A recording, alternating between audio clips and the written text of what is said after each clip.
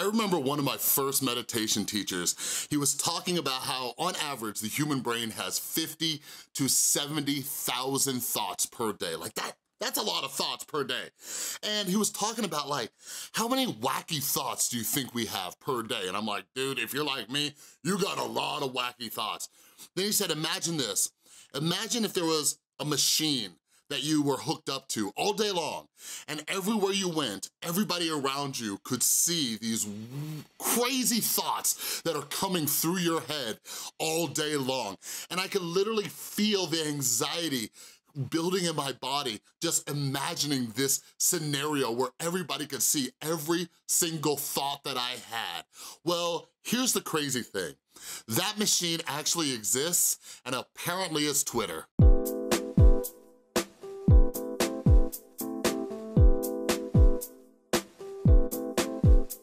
What is up, everybody? This is Chris from The Rewired Soul, where we talk about the problem, but focus on the solution. And if you are new to my channel is all about helping you out with your mental health. And sometimes what I do is I pull situations from the YouTube community and other news sources and things like that and pop culture to try to help you out with your mental health. So if you're into that kind of stuff, make sure you subscribe, ring the notification bell, because I put out a ton of videos, all right? So no, I am not a drama channel, but there's a lot of drama going on, and there's a lot of stuff that you, yes, you can learn to improve your mental health. So you probably clicked on this video because you saw I'm gonna be talking about Laura Lee and Manny MUA and Nikita Dragon and Gabriel, what's his last name, Zamora?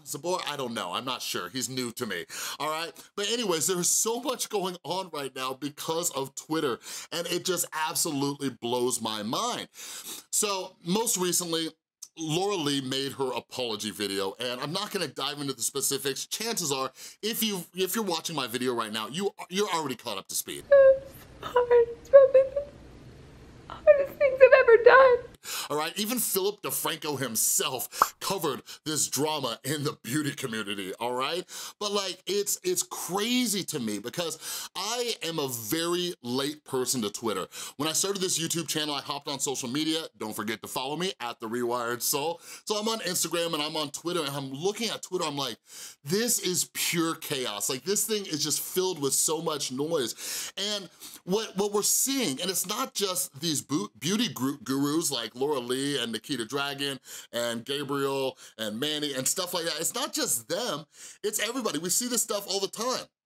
Like James Gunn, the director of Guardians of the Galaxy, boom, right? There's so many people on a regular basis where their old tweets are getting pulled up, and it's because people have little to no impulse control and they cannot filter themselves. Like, every single thought that goes through your head does not need to be posted on social media. It doesn't need to be. Now, there's a million reasons why people do this, because they're looking for attention, because of their ego, because they're catty, all these different things. That's why I make so many videos on a wide range of topics. Like, mental health is so much more than just simply not having a mental illness. Like, mental health is impulse control. Mental health is anger management. Mental health is getting rid or minimizing your pride and your ego. Like, you gotta think about the headspace. Like, what were they doing here? What were they doing here when you put those things out? Like, most of them were trying to be funny.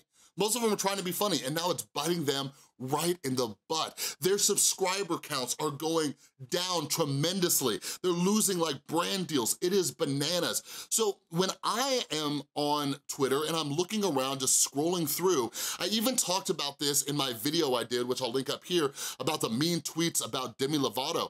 Like, I read these tweets and I'm like, I really hope that you never become successful.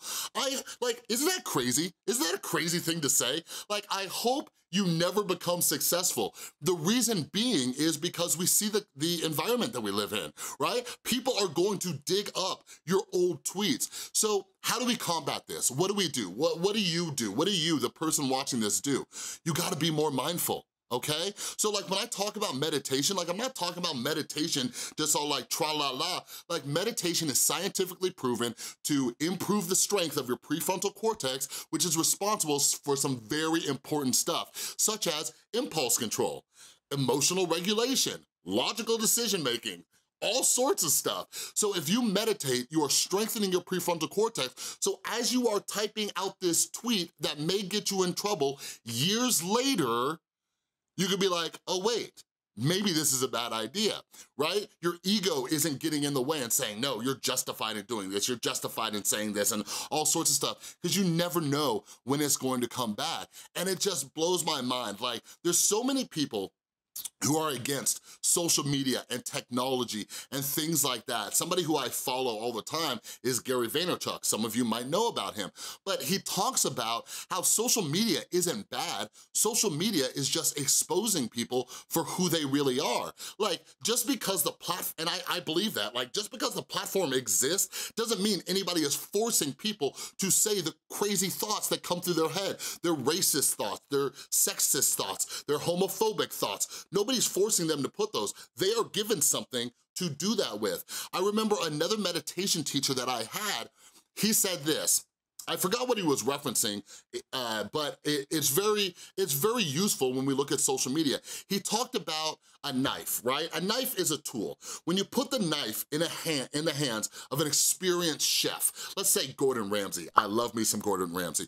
You give Gordon Ramsay a knife, right? I just watched him the other day on MasterChef, and boy, did he fillet a trout, let me tell you, all right? But you put the knife in the hands of a chef, they make some amazing, amazing stuff happen. But if you put that same knife into the hands of somebody who's not paying attention or their emotions are all over the place, some bad things can happen. They might cut their hand, slice a finger off. They might, I don't know, hurt somebody else. You see what I'm saying? So social media, it's not a bad thing, it just depends on whose hands it's in. So if it's in the hands of somebody who has poor emotional regulation, poor anger management, poor impulse control, all those things, then yeah, they're gonna hurt themselves, and that's what we're seeing right now in the beauty community. So again, like I said, I am not a drama channel. I take from very, you know, popular things going on in our society right now, things that you can relate to, so you can take a look at it, assess your life and say, oh wow, maybe I need to start meditating. Maybe I need to start, you know, working on some of these things. Let me tell you this right now. I am a recovering drug addict and alcoholic. There's a lot of people who didn't like me, right? There's still some people who don't like me. That's cool. But anyways, as I was rebuilding my relationships, like in early sobriety, I had a lot of anger issues. I still had a lot of impulse control issues. Let me tell you this, I have repaired 99.9% of my relationships, and here's why. There are so many text messages that I never sent, that I sat there, I read over, and I was like, wow, I'm not gonna send this. But there were some times, and I still actually do this today, I do this with my beautiful girlfriend. When I'm about to write something or reply to something, I will send it over to her and say, what do you think about this? Do you think this comes off in the wrong way? Heck, I even do it at work before I send certain emails. I'm like, what do you think about this, right? So if you are questioning what you're about to send out and put into the world because everything on the internet exists forever, unless you're like Laura Lee and delete like 30,000 tweets, like unless like you're ready to deal with those repercussions, like get a second opinion. Like get a second opinion and say, hey, do you think I should post this? And if you're tweeting like 1,000 times a day, like when I heard Laura Lee like deleted 30,000 tweets, I'm like, how do you have more than 30,000 tweets? Like what is happening? But Twitter's full of noise, it's full of nonsense. But really, I really hope I gave you some useful tips. And the biggest tip I want you to walk away from is like, take your cell phone, go to the App Store and download a meditation app. Just do it for 5 to 10 minutes a day, and you'll be golden. I promise you, you will be golden, all right? But let's do this. Down in the comments below, let's have this discussion. How do you feel that you are with your impulse control in regards to what you post online? Let's have a conversation down below, all right? But that's all I got for you today. Thanks so much for watching. Give this video a thumbs up if you like it, and if you are new here, again, my channel is all about helping you out with your mental health. Click that subscribe button, ring that notification bell, and I wanna send a huge thank you to everybody supporting the channel over on Patreon. You are all beautiful. All right, if you wanna check out some more content, you can click or tap right there. So thanks so much for watching. Stop using Twitter if you can't do it responsibly, and I'll see you next time.